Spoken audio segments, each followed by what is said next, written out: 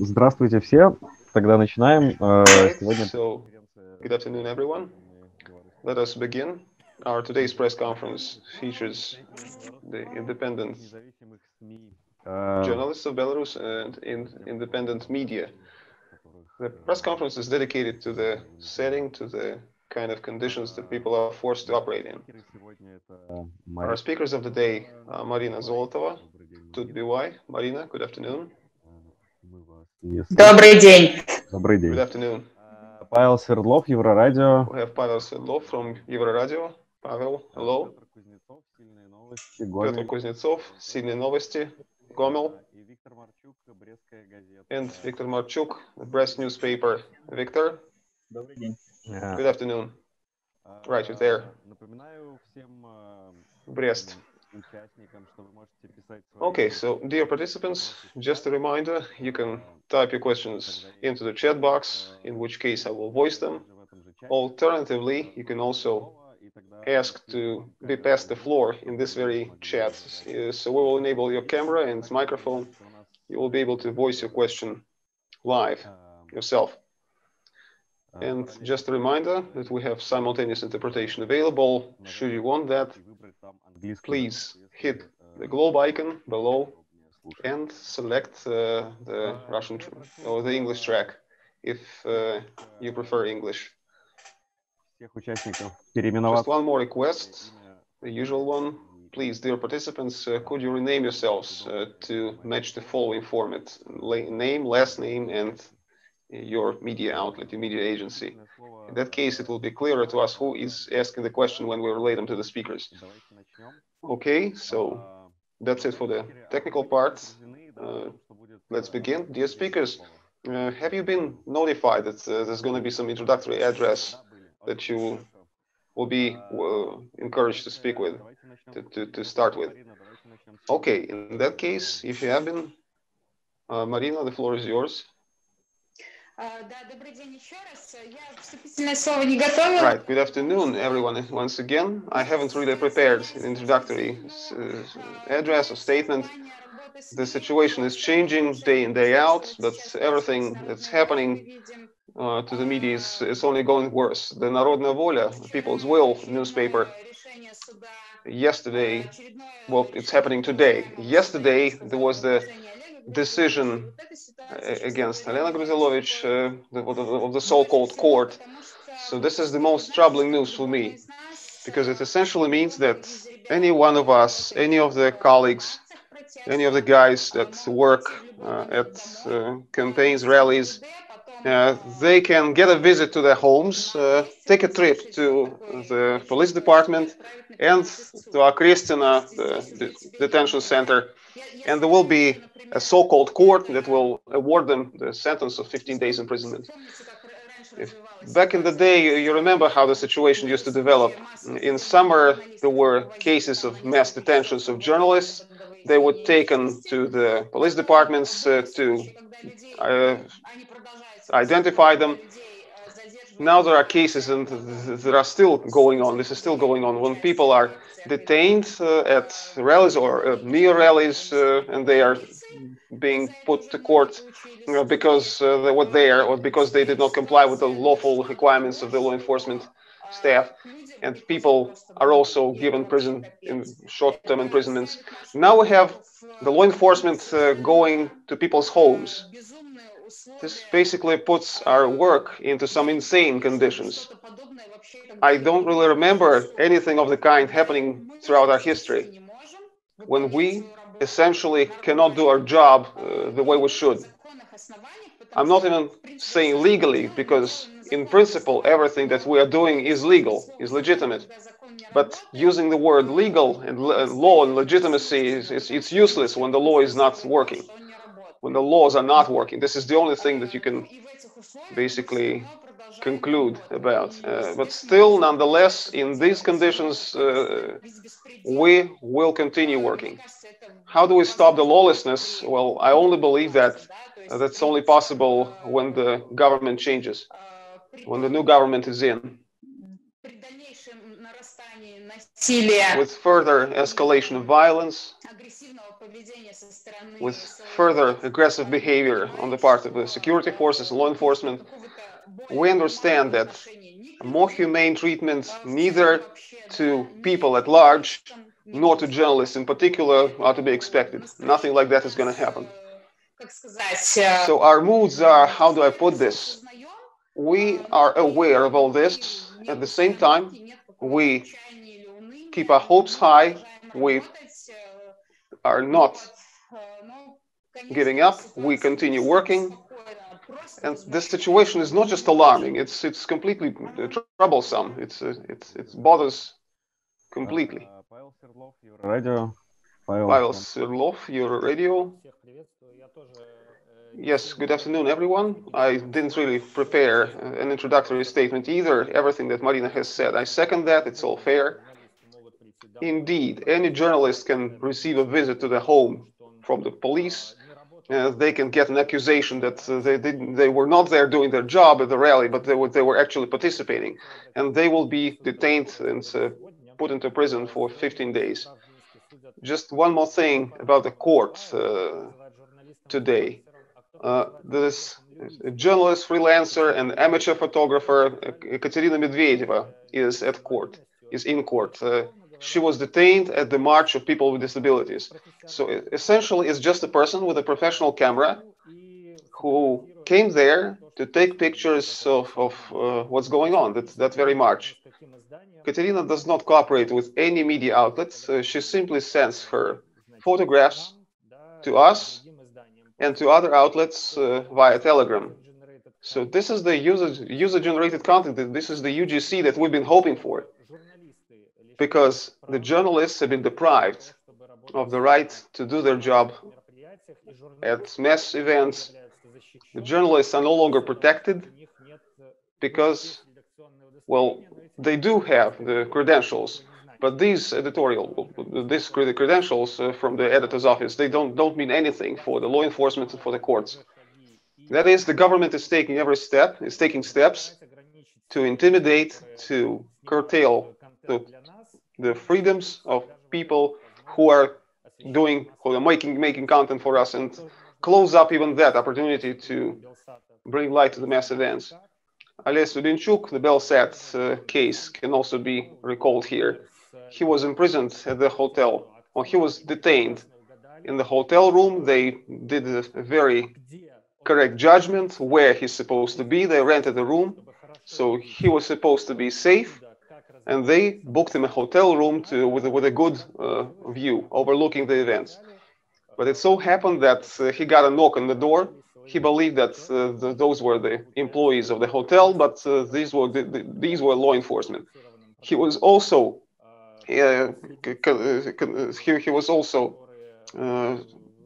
found guilty of participating in the rally. The anonymous witnesses trumped up charges, the usual deal. And basically, they suggested that he was there in the rally, although he was several dozens of meters away in a building, in his hotel room. Nonetheless, he was arrested, and he served the 15-day sentence. So these are the two cases I wanted to bring your attention to. Thank you, Pavel. Piotr Kuzniacou. I see that I saw that Yulia raised a hand. I didn't really know what that meant. Well, maybe I would like to ask a question. Pavel, you never mentioned the accreditation bit. So all the people have been deprived of the accreditation. What about the correspondence point? Okay, so a few words. Euronews operates as the foreign media. Our head office is in Poland. And in early October, every employee that was accredited, they lost the accreditation. The formal reason was the Ministry of Foreign Affairs adopted new rules for accreditation, and they wanted to re-accredit all the journalists. We filed applications, and our employees were supposed to get temporary accreditations within 5 days and permanent within 30 days. 5 days on, we received the notifications that there is a huge line. We're not coping, so we will consider your applications longer. So they're being considered still. The same is true for the applications for the requests for permanent accreditation. Our correspondence station was accredited. Well, the Council of Ministers makes a decision on that, and the day before yesterday, the correspondence station is no longer technically accredited. Every year they extend this accreditation, but right now it's not happening. So we don't have a paper telling us to stop the correspondence station operation, nor a paper that we have been extended for another year. We can stay in Minsk for another year and support the correspondence station's operation. So this is the suspended situation, the same that the journalists are experiencing. Today we had a call from the tax authorities, and we get a question from them. Are you guys allowed to continue your operation? Well, we responded, you guys should call the Council of Ministers and they will tell you. So this is the kind of suspended situation we're in. And possibly the new certificates or the new credentials that the Ministry of Foreign Affairs issue or are about to issue, they're a kind of an indulgence to work at rallies. The Sputnik people who are also detained at the Israelis, they are freed without any protocols, without any violations being recorded from the police departments. Belarusian journalists with Belarusian accreditations are not set free. They are written up and basically imprisoned for 15 days or less. Thank you, Pavel. I would like to pass the floor to Piotr Kuznetsov. Piotr, you have the floor. Good afternoon once again. Well, indeed, I've never really prepared an introductory statement. I would just reiterate and basically say anything, say everything that any journalist out there can say. Right now, the media in Belarus operates in the setting of complete lawlessness. The legal frameworks have all been discarded and thrown away and destroyed. We've been facing this quite intensely in our activities for over a month. Since October the 2nd, our employees, our staff members started to get detained. There were searches at the office. So maybe we've had 1 week arrest-free. We've lived 1 week arrest-free. But other than that week, well, people were detained. They were taken in for questioning, and so on and so forth. So just 1 week during the month when we could work more or less fine, it's a disaster. It's a disaster for the working process, for the workflow. Well, I consider these things and I construe these things this way. The journalists and the media are little different from rank-and-file people, from ordinary Belarusians that take to the streets. Because check this out, our editor-in-chief got a visit home. The day before yesterday, Roman, the guy was killed in the backyard of his own home. He was beaten to death, and he died yesterday. So the authorities discard any law possible, and they do not give the satisfaction to anyone they hold as enemies. They definitely believe the independent media to be enemies. It's obvious that they will have done away with us in any means possible, by any means possible. But if the media is destroyed, the Telegram channels will overtake this role, and they will create an even more information noise and chaos than the media otherwise would have. So I'm not particularly optimistic in this situation, but our moods are, well,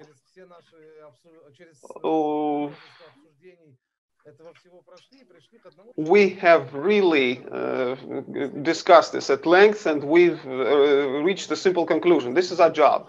That's our job, and the only option here is to stop doing our job or to keep doing it. So we intend to keep doing it, and we plan to carry on like that. Apologies. May I elaborate briefly on Piotr's words? Because indeed, I wanted to highlight this point. In the regions outside of Minsk, the situation is even more challenging for the journalists. Because if we're talking about rallies in Minsk, well, not all journalists, they don't know every journalist by face. They don't know the faces. The journalists can mingle with the crowds. In the regions, it's impossible. Well, first of all, because they know all the journalists out there. The rallies are not gathering too many people, exactly for that reason, because these rallies were scattered away by severe reprisals. And the people in the regions, the journalists in the regions, are much more vulnerable than in Minsk. Although you would see, well, in Minsk at least we have some degree of protection. In the regions, they're not. They don't. They're not protected. Okay, Brestskaya Gazeta, Viktar Marczuk, the floor is yours. Well, unlike my colleagues, I've found some time and I've prepared something. Since of today's speakers, I'm the only person or the only journalist that prints hard copies of the paper, not just online. I would just like to show the front page of Brest newspaper, Brestskaya Gazeta. They reflect the dynamics we're in. I will enable my screen sharing and you'll be able to comment on the pictures I've prepared. These are the pictures, right? Belarus after elections. So this is the front page of our issue that saw the light of day on the 10th of August, the next day after the elections. I can really say that the open season against journalists, at least in Brest, started from the very first days of mass protests, mass campaigns. This picture belongs to Silnye Novosti, our out-of-staff correspondent. On August the 11th, himself and the TUT.BY correspondent, Stas Korshunov, were detained very brutally. The riot police, the OMON, took them to the backyard. They beat them on the legs, on the buttocks. Then they put them on the minibus and took them to the temporary detention center. This is the next edition, the front page again. After these severe crackdowns, reprisals of the first days, well, for the justice sake, we need to state that there was a bit of a quell afterwards. This is the large square in Brest. There was a mass rally. Well, you can see the number of people. The square is full. This is the next Sunday, the next rally. So we've put this picture because there are two flags, the current official on the right and the white, red, white on the left. This picture was given to us by Stas Korshunov, the TUT.BY correspondent who was released from the temporary detention center by then. This is another edition. Anna Ritsko's poster, Pray for Belarus, the images of today. Last year, Brest celebrated 1000th anniversary. So she was one of the authors of the logo for the celebration of this 1000 years anniversary of the city. We also had pictures or posters of her in the middle of the edition. The next edition, the next issue was dedicated to journalists alone. This is the front page, journalists on the march. This is the full page. We have introduced all the journalists that represented independent media and that worked on the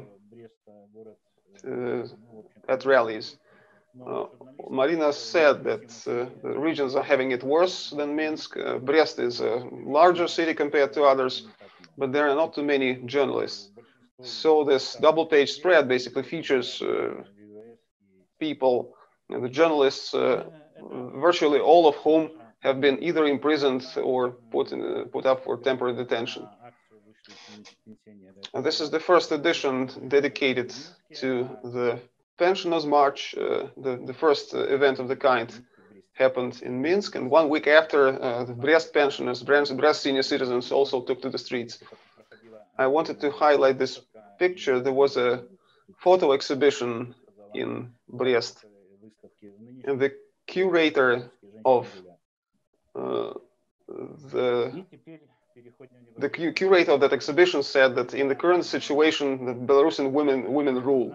They rock, basically. Okay, these are our currently out of staff journalists. Они отсидели 3 суток в ИВС. They spent 3 days of detention at the temporary detention center. Then there was a court. You can see the House of Justice, the letters in the background. Maria Kolesnikova, we sent her an edition. We had her as our subscriber. We gave her 1 issue. And she also said that Brest people, you rock. She sent this picture of heart to us as a response to our gift. So these are the people who have also been subjected to detentions and imprisonment. Elena Gnauk is a senior citizen who is well known in Minsk, well known in Brest, I mean. She spent several sentences, 10 days, 15 days imprisonment. There's a young girl at the top of the front page who is also at the temporary detention unit center. She's facing criminal charges. Didn't quite catch the accusation against her. This was the first case when the water cannon was used in Belarus to scatter the crowd. This is the last front page I would like to show here. This is our colleague, issuing editor of the church newspaper Tsarkva. He served 2 15-day statements, 30 days in total. And there's a person above, a Brest citizen, Andrei Pristavko, who was imprisoned for 5 times. He also came to our editor's office. We talked to him. He's a programmer, software engineer. He's a great guy. But the times today are such that, well, people are hunted again. Well, people are hunted and journalists are hunted too. For Igor Varanovsky, this person's detention, I can tell you what the witnesses said. The police chief simply pointed at him with his finger, and they took him in. So basically, yeah, open season against the journalist. That's it.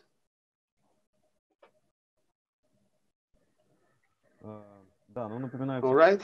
So just a reminder to our participants that you can type your questions into the chat box. Yulia, you wanted to take the floor.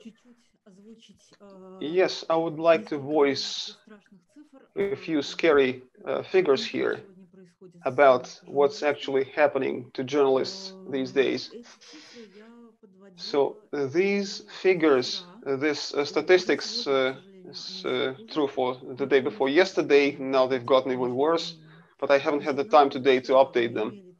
So 333 journalists detained as of the day before yesterday, 60 cases of physical violence, 3 wounds, 3 and more than 700 days of arrest in total. The independent media journalists have been awarded today, as of the day before yesterday. I don't think that there are people from the Belarusian Association of Journalists attending today, but these figures come from their spreadsheet, come from their statistical table. Maybe we should also add that right now 17 people are in detention, held in detention. Yes, as we speak, 17 journalists are serving sentence, and I believe that the People's Will newspaper, the full circulation was arrested. Maryna Koktesh, is she there? I cannot really see her. Okay, I'll ask whether she's joining us. If I may, I would ask a question to our speakers, and I would really encourage everyone to answer it, every single one of them. So in these conditions, what is happening to the circulations, if we're talking about published newspapers, or with audiences if it's an online media without any hard copies? So could you please take turns to answer that question, starting, if possible, with Viktar Marczuk? So have your forms of interaction with the audience transformed? Have they changed? Is there more tight contact? What's happening to the circulations? Well, the circulation that we're printing, it's growing. It's not really picking up quickly, or the numbers are not rising quickly, but it's growing. First of all, two factors at play. First of all, seasonality. This has always been the case to paper versions. In the fall, when people are coming back from their vacations and there's no more work to be done at the summer houses, at dachas, they display more interest or higher interest to hard copy, to the paper version of the newspaper. But that's also related to the fact that people want to know and what to read about the truth. Since we're the only newspaper in Brest that actually reflects the events objectively, events in the city, events in the country, I believe that this is the way, or this is the reason for people displaying higher interest in what we're doing. So November is in, mid-November. We used to have 25% of subscribers, now we have 27% of subscribers. This small increase is a reason to rejoice for us. As for the website, I cannot really say that we're seeing any spikes, but we are facing some issues with the website. I believe that in particular, these issues have something to do with the intervention by the government. At some point, sometimes the internet is being slowed down or shut down completely. So I don't really know what's going on, but they do stuff to the internet, definitely. That's a bad thing. That's not definitely not contributing to higher clicks, higher number of visitors to the website. But as a response to the government action, we've created a Telegram channel with over 1,000 subscribers. That might seem like a low number compared to others, but yet again, this is a reason to rejoice for us, because it took us 2 months to get our subscribers to 4 digits. It's a good thing, I guess. And as for the editor's office, maybe we'll talk about that at a later stage, about the people, about the staff. Yeah, that was supposed to be my second question. Let's. Okay, for the audiences, I believe that, yeah, that would be my answer to your question. Okay, who'd like to be the next?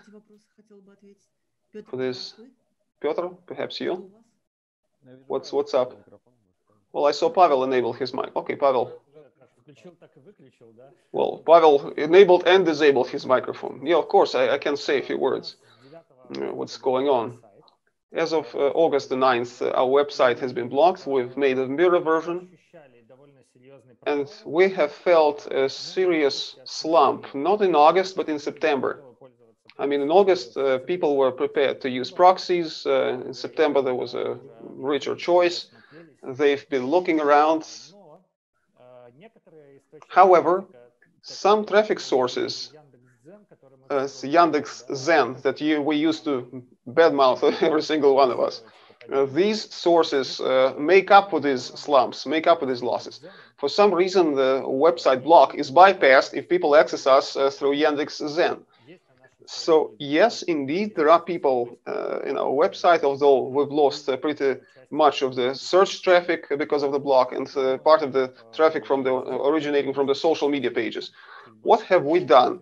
We've gone to social media 100%, YouTube, Telegram, social platforms, social media like Facebook, YouTube quadrupled, Telegram 8x increase or something like that. This basically enables us to stay in touch with our audience and to rapidly communicate everything we feel like. Until such time that YouTube and the social media are blocked, although you have seen that Telegram was also sluggish during mass rallies. YouTube was blocked initially, early on after the elections, along with the rest of the stuff. So there are some steps that the governments are doing. There is some progress, quote unquote, progress or lack thereof, rather. But yeah, so far these social media are operating. Thank you.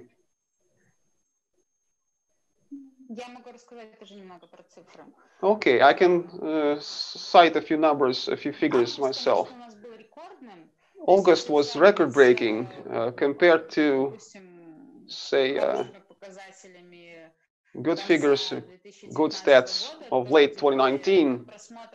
The viewership, the clicks to the web pages, the views of web pages were twice more in August. Then September, October, there was a certain reduction, certain slump.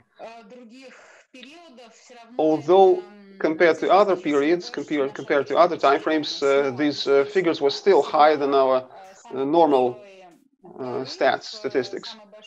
The biggest breakthrough, the biggest success was the two directions: social media and video content. Social media, the main one is Telegram, because back in May we had some 50,000 subscribers of our primary channel on Telegram. Now we have much more than that. I haven't had a look at that for a while now. Haven't been looking at that for a while. Telegram is also giving us the most redirections from social media. Compared to other, more than 440,000 subscribers to TUT.BY. So Facebook, Instagram redirects to our pages. YouTube, quite recently, we have launched a channel, TUT.BY Politics, in summer. We got the silver button pretty quickly, 100,000 subscribers, that's silver button. I cannot really say how many millions of views, YouTube views we have per month. However, compared to the main channel, TUT.BY Politics is trending much stronger, 3x, 4x more views than the mainstream channel, TUT.BY. Piotr, yeah.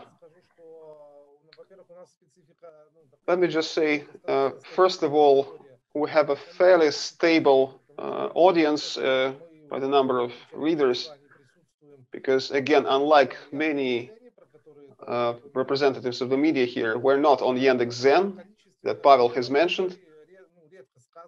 So the numbers of audience are not really shaking in our case, and not going up or down. We have around 800,000 unique users per month. Before these events, now we have 1.1 million over August, September. We've had a 300,000 increase. The number of readers from Gomel, from our city, went up from 300,000 to 340,000. The number of views has gone up maybe by 70%. I mean, the number of unique visitors has not gone up, but the number of views has. I mean, people, individual visitors read more than before. YouTube doubled, Telegram doubled, both social media went up from 10,000 to 20,000 subscribers. Our Telegram is 25,000, definitely not 500,000, almost 500,000 like TUT.BY, but it's the biggest of the regional media to the best of my knowledge. The regional media, fortunately or unfortunately, they cannot get this much viewership as the nationwide media like Belsat or Freedom Radio, because the attention of the country is focused on the central rallies, central protests, central streams. After the so-called elections, there were protests pretty much everywhere across the country. Gomel Oblast, Belarusian metals factory or metallic factory. Well, we did the streams and our viewership was increasing. Right now we are seeing a reduction, or plus, but it's still 20% higher than normal. Not plus 70 as it used to be at the peak of the events, but something 20% up compared to the previous periods. Communication with the audience. When we had pressure against us, we saw a lot of loyalty from our audience. Gomel people, this is our people. For 10 years we've been together. When we had the toughest time, well, 3 people were detained, 3 people had to be hidden with the equipment. And when the people saw that we are short-staffed, we needed to stay. We needed to hire people. We needed to hire to get equipment. We launched the fundraising campaign, and we were completely shocked by the positive outcome, by the amazing result that we got, especially by the people who left their comments, who made money transfers and said in accompanying messages that we've always been doing everything for us. Now it's time for us to do everything for you. So yeah, it's a big upside. We start feeling each other, understanding each other, feeling closer to each other with our audiences. I beg your pardon. Let's take these questions a bit later. Yeah, it's just I'm looking at the time. We only have 20 minutes remaining. Okay, user loyalty, audience loyalty. There's a topic that needs to be clarified. Well, we made a mistake. I was supposed to be introduced as a co-moderator of this conference. I'm Yulia Slutskaya. I'm the founder of Press Club Belarus. I wanted to ask Maryna about audience loyalty. I saw that you've run an ad on Telegram and on your website. When people physically, your audience can actually advertise. If there is nothing to advertise, they can advertise any social project. And I've seen you launch it through Telegram. It's a very important thing that first of all helps monetize this very loyalty. It helps the media to stay afloat. At the same time, the people are given the opportunity to support you. So has this panned out? Can you? Well, at this point, I'm unable to answer this question because we've only recently launched this initiative. But I can pull up the facts and I can write you back on that. Well, this is probably the only legal way to get support from rank and file readership, because there are some limitations, there are some constraints. I mean, we are not eligible as a media to get money from anyone. Essentially, this is how we do it. People run advertisements, they pay for social campaigns to support, ad campaigns to support some social projects, and we get part of the ad money.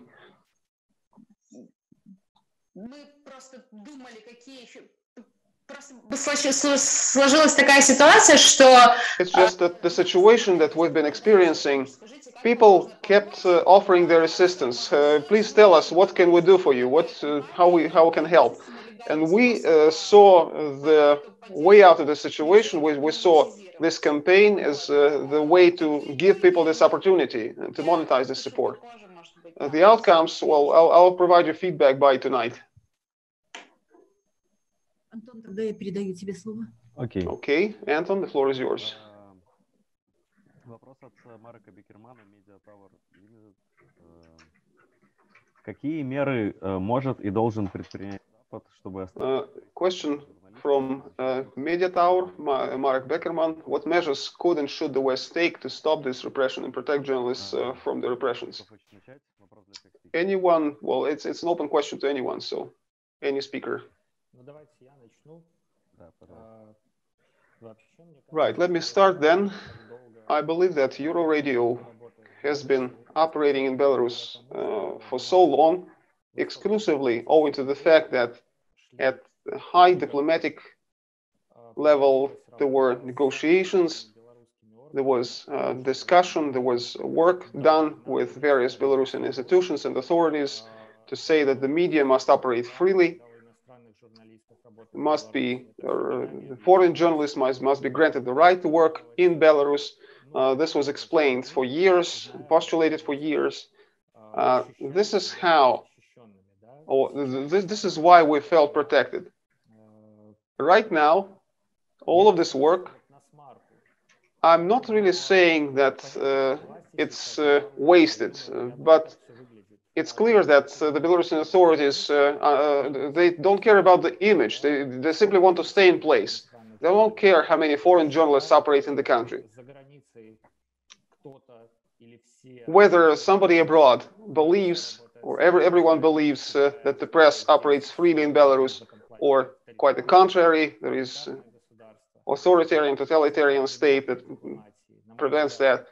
These soft diplomacy measures in this situation cannot work. They cannot bring any constructive results. This means that, as painful as it is for me to say this, my attitude, my take on the sanctions is 50-50. On the one hand, I understand their political importance and significance. On the other hand, I understand that they can also impair the living standards of rank-and-file Belarusians, because who's going to be deprived of the money? Whose money will be pocketed for the government to fund themselves when the government is sanctioned? They will pocket the money from everyone's money that they can get their hands on. Us, the businesses, and when these sources are out, they will start with rank-and-file Belarusians, ordinary people. So in this case, I need to state that aside from serious pressure, economic pressure, there's really no other ways that the West can do or can improve the situation. This is my opinion. Piotr, Viktar, Maryna? Well, just as a contemplation, we see that the statements, requests publicly disseminated by Western diplomats, officials, the public, the government either they're indifferent to that or they're irritated by that. Two more things. The two things that are important, that I find important. First of all, the Belarusian agenda must not be forgotten, because, guys, everything that's happening here in Belarus is a nightmare, it's horror. It's horrible. The extent of violence, lawlessness that we see happening in the country these days, I simply cannot take this calmly. And I believe it's important for the global community to not forget about Belarus. Because I do understand what Belarus is, with a population of 9.5 million. When the US elections on Nagorno-Karabakh events, and there's so many other events, coronavirus, Belarus is living through a very horrible drama. So Belarus should not vanish from the international agenda, international news agenda. I believe that the West can act as an intermediary, or at least tries to act as a mediator, as an intermediary between Lukashenko and the public. Well, I don't really know, with Kremlin on board, without Kremlin on board, well, in any other way possible. This is important to keep these attempts going, because the situation is critical, and this is true. Спасибо. Виктор, Piotr, вы хотите? Thank you. Viktor, Piotr, you'd like to elaborate? Piotr?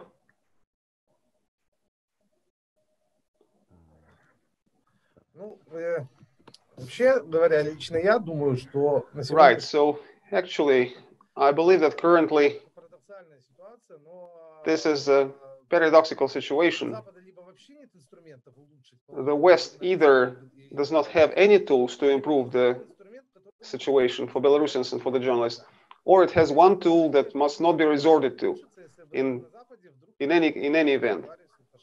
Well, the situation could have improved now if the West started talking to Lukashenko as they should have. This is to say that some things can be resolved diplomatically, as Pavel has mentioned, as these things have been were being resolved until now. Now Lukashenko is really torrential. I mean, he cannot go to the West, and he cannot trust the West. He does not have the space for maneuver.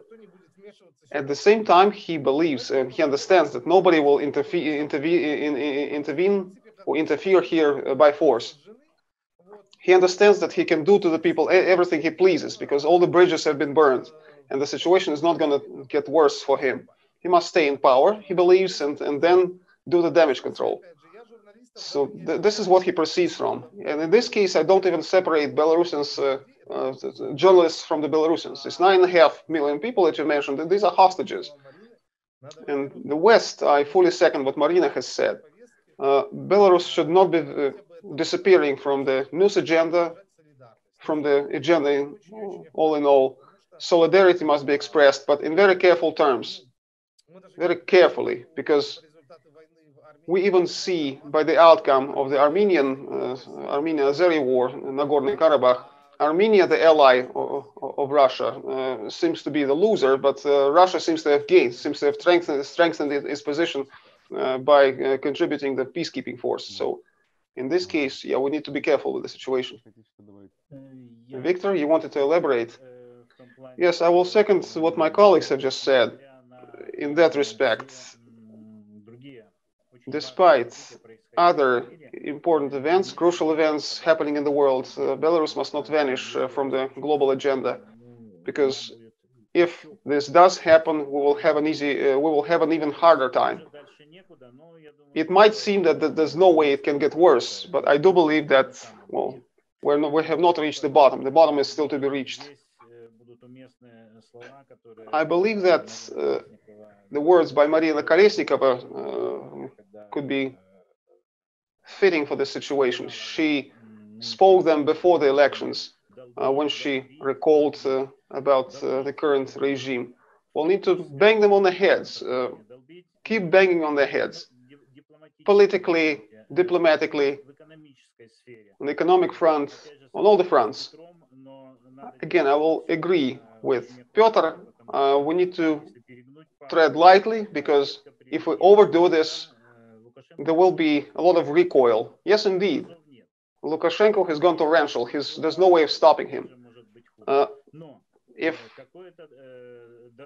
he won't be stopped. But overdoing it, overdoing with this struggle can make things worse. But some pressure, some begging still needs to continue, and things might improve. I'm not sure of that. But now there is a direct war. Yeah, without explosions like in Nagorno-Karabakh. But yeah, the war is on. What it will result in is difficult to say at this point. Юля, да? Yulia? Да, у меня был Yes, I also had a question to all the speakers of the day. The journalists operate in insane conditions because this whole political madness, this also pandemic going on, that's curtailing our opportunities significantly. For 3 months, no decent rest. I'm not even thinking back to the time before the elections because it was not an easy time either. Can you tell what's happening at your editor's offices? What's happening? Remote work, or you work together? What's the atmosphere? How do you keep it going within the editor's office? Can you try answering this question that might seem stupid, but what can be done to help you to keep that atmosphere going? So what would make your life, your work in the editorial offices easier? Say you have a magic wand and you can just wave it and something's gonna happen. What would you like to happen? Right. Essentially, there's a number of problems, number of issues, and it might seem weird because TUT.BY is so big. But we've had a situation when 2 journalists are serving sentence, some are on sick leave, and right now, yeah, there's a lot of sick leaves going on. People fall ill quite a lot. Plus, additionally, our status is dubious. Well, by dubious status, I mean we do not have the status of the media, of a media outlet, and we don't risk, we don't let our people out, our staff out to rallies where they're supposed to have an accreditation, credentials. So yeah, there is an issue with manpower. There's fewer people than needed. People are tired. Our HR department is helping us, again, possibly compared to other colleagues. We are more or less well off, if I can use this expression, because TUT.BY is a large company. We have an HR department that is there to help. They work with lawyers. They work to find lawyers. They work to find psychologists if help is needed. I know that our guys turn for such help, and it's very efficient. Warm words about the concerts that were held to support the journalists. It's a way to relax. It's a way to switch the focus. It's useful to do that. But at the time of pandemic, or in the times of pandemic, on a Saturday, where the situation is more or less calm, we'll take a trip to the forest in the fold. Several people are at the office. We run a Teams early morning meeting often. It's difficult to assess the emotional state of everyone because it's remote. Everyone's camera is disabled. So it appears that there are no hopeless attitudes. In any event, I say that, guys, if you feel that your situation is critical, please feel free to come to the HR department. They will get you a psychologist to help. They will get you psychological help. The Belarusian Association of Journalists is helping with that as well. But all in all, the situation is, well, the so-called, where it's kind of, people are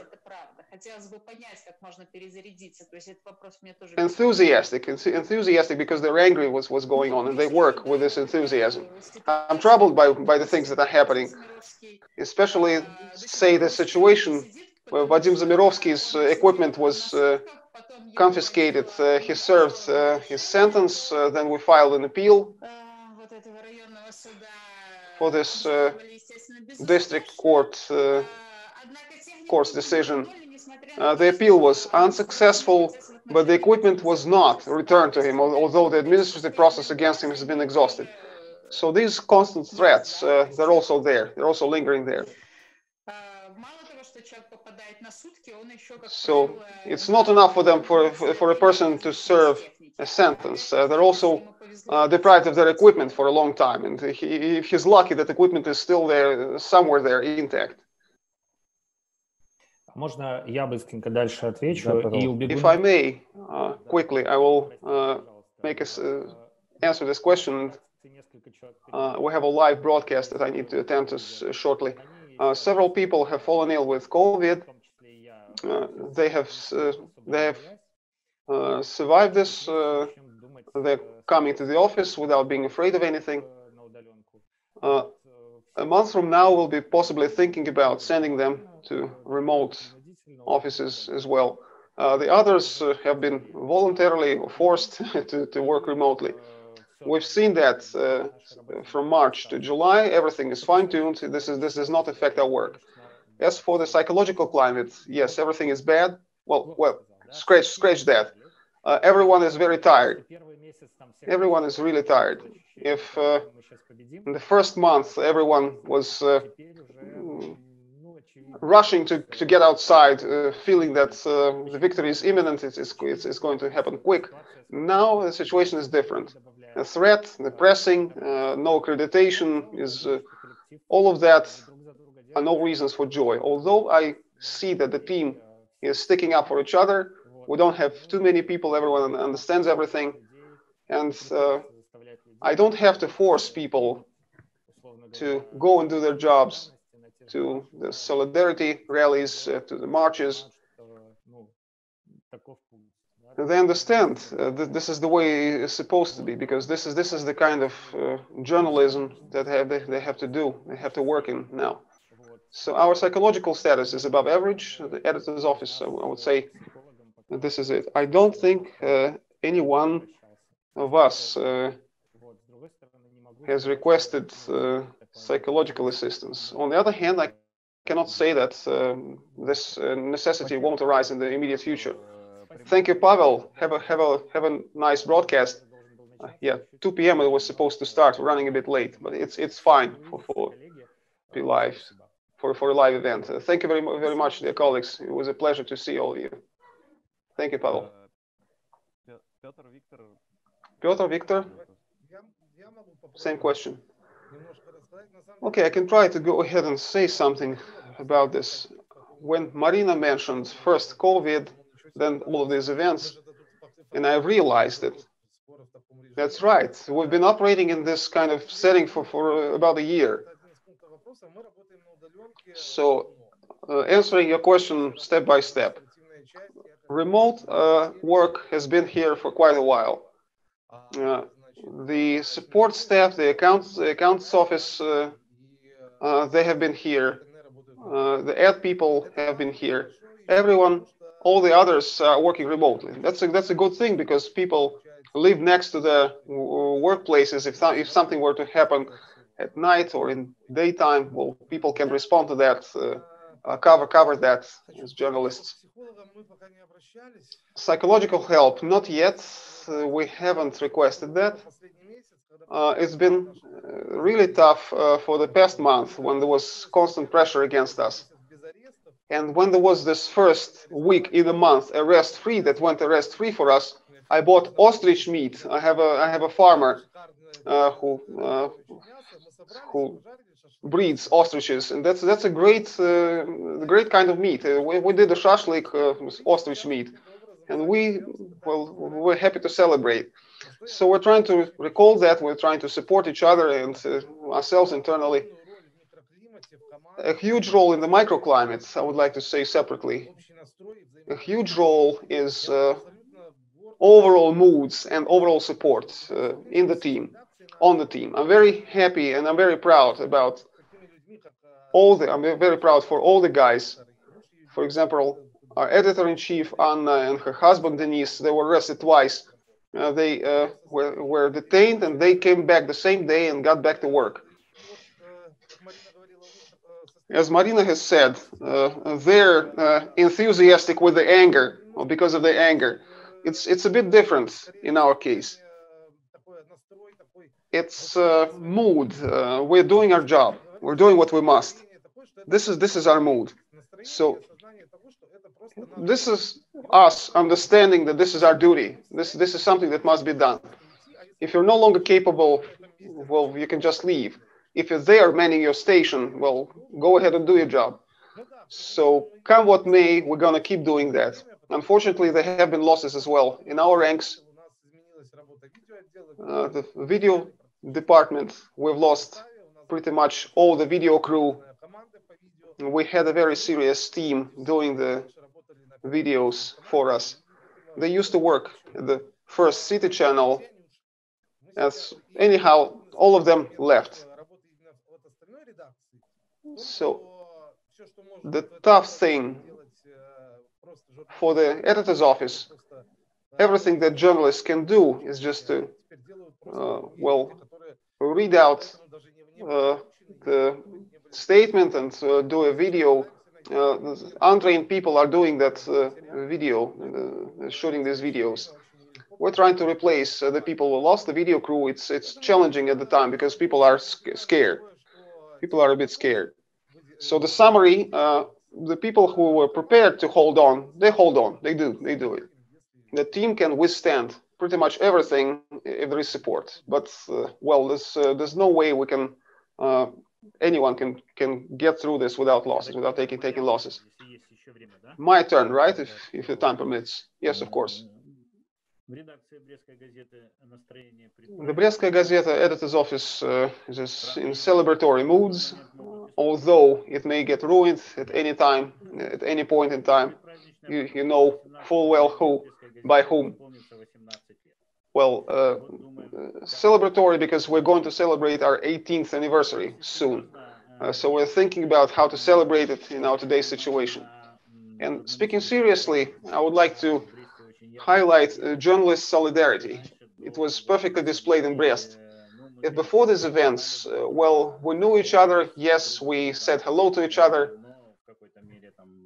However, we were competitive to an extent.